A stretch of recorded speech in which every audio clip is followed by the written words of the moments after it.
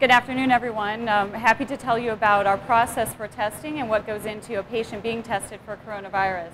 Well, I can tell you about how long the process takes itself to perform the testing. So typically, as we move through the other processes, it probably takes about anywhere from 4 to 8 hours once we physically start the testing process. So you may sometimes go to your doctor and get a flu test or a strep test in the office, and that only takes 15 minutes, half an hour, and this is much different testing that takes several hours to do the whole thing.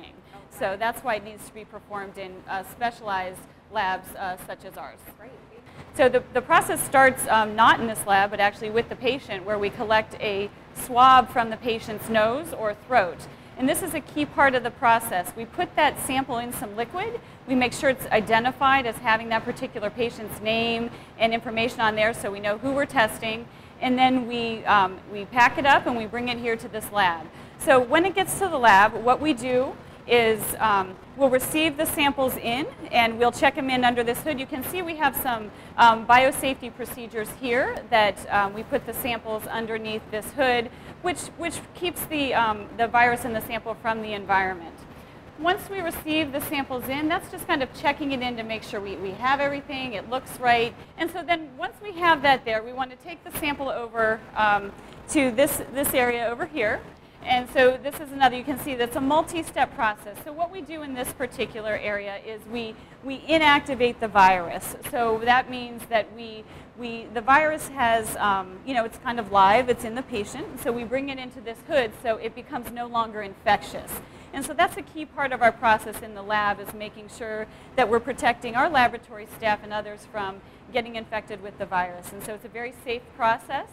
So we will deactivate the virus there. So right now samples are being collected only at university hospitals' emergency departments, and the patient will, if the patient presents there with symptoms of coronavirus, they will go through a screening process.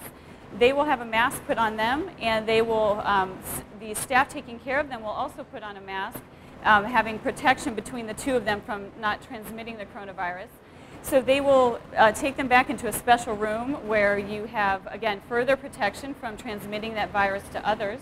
And the staff member will swab their nose. So if anybody's had a flu swab or a strep test, it's very much like that. So then they'll put that swab into this liquid, and initially the virus particles will be on that swab, but then they'll come off of it into the liquid. And it ends up being that liquid that we take through this process to test. And our focus on testing at university hospitals and many other hospitals like ours throughout the country is very much focused on testing our sickest population.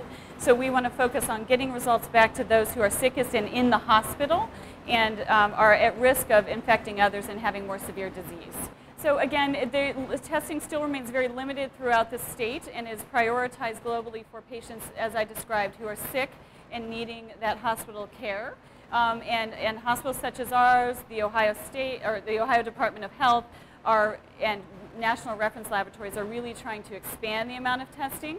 But as I described, it's a very complex testing process, and so it takes a bit to ramp up. But if you have one of those very, very sick patients, and maybe they're not at main campus, any of those sick patients within this, or would they all be transferred? So no, at this point, again, if anybody has symptoms or has concerns, then they need to contact either their provider directly, and they will route them through the appropriate screening processes and take care of them as appropriate for that particular patient. Okay, that makes sense. And they can also call the hotlines for the Cuyahoga County Public Health or the Ohio Department of Health. Now, would you recommend if somebody feels like they might be having the symptoms of coronavirus, would you advise that they make that call first?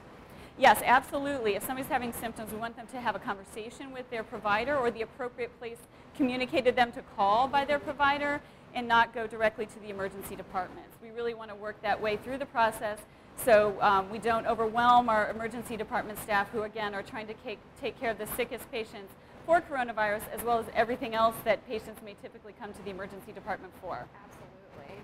And so when we're going into this room, this is where we actually do the testing for the viruses. So this is where we will prep the testing. So this type of testing is called polymerase chain reaction. So this is testing for the genetic material of the virus itself. So the way these tests works is we have what are called reagents or components of the test, and they are, again, small pieces of genetic material that will match up with the coronavirus gene itself. And then we have a variety of instruments and that will that do the final part of the testing process. And when that happens, if there is virus there, we'll have a detectable signal, so kind of a light signal that you can see that will tell you that there's something in there, that those pieces of genes that we put into the test matched up with coronavirus gene that's in there, and it will tell you if there's positive or negative coronavirus. In these, these are in a closed system, so these are in little plastic plates that we can do multiple samples at a time, and we can't physically see it, but there are lights shining through it that usually it's a fluorescent signal that the instrument, so the machine that we're using can to see that signal, but not typically visible to the human eye, this change.